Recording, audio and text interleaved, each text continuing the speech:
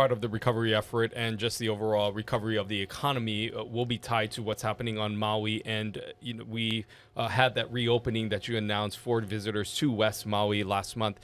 How have things been going with the introduction of tourists back into that area? What have you heard from residents who are now welcoming in tourists? And what are those numbers looking like in terms of arrivals and those who are actually visiting and supporting areas like, those that were impacted beyond Lahaina? The arrival numbers, as predicted, were very low. And we knew for sure that we were not going to see significant numbers until well into the fall. It was really about just beginning the process. And I have to provide a little bit of extra inertia for people to get things going, because after a crisis like this, people are stunned. And it's important to plan for the future. And I know that that's very hard, because for some, it came off as too soon or not sensitive. Believe me, the tears that we shed them for everyone that's going through this transition.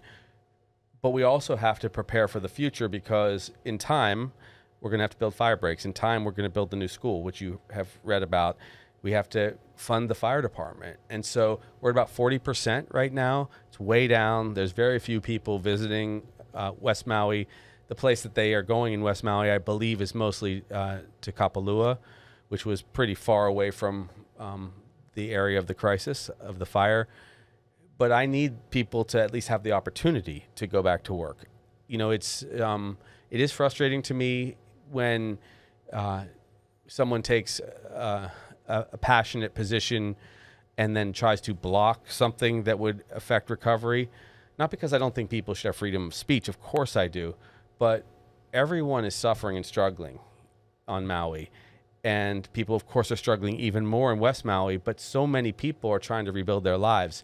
The sooner I can get people financed through their job or through the grant programs I have, the sooner they'll be able to either buy a new house or do a long-term lease.